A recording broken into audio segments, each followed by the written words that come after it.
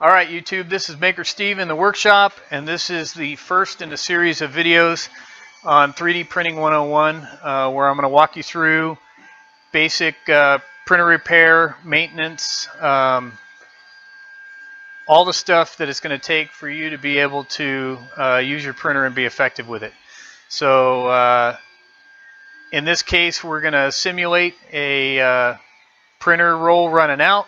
I've got some other video showing it, and I think we'll splice it in nicely. And so basically, you got to catch it before it runs out. Filament sensors are good, but they don't always mount well.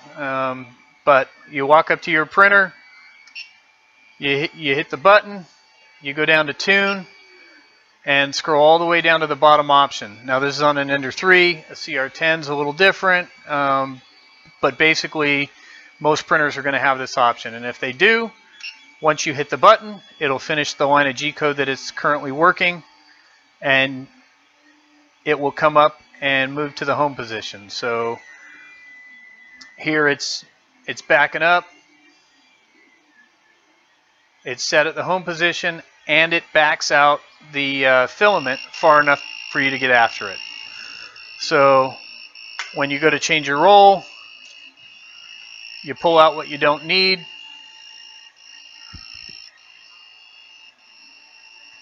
You clip it at a 45-degree angle. Discard your extra. In my case, it goes on the floor. And you feed it into the hole there. And after a while, you'll get to know right where that's at. And often, it will go in like this did, and it will get hung up on this compression fitting.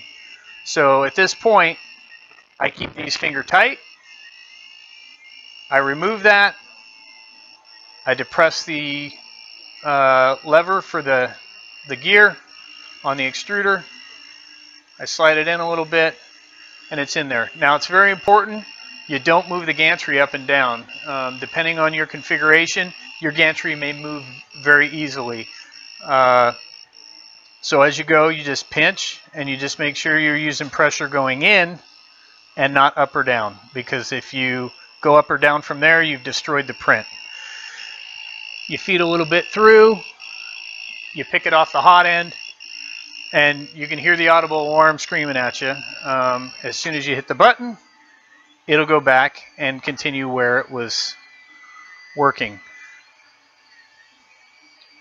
So that's the first video in the Maker Steve 3D Printing 101.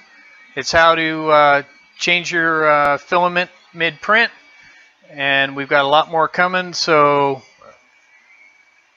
like, subscribe, make a comment below if you've got a problem you've been dealing with. I will definitely do my best to attack it for you, and this is Maker Steve signing off.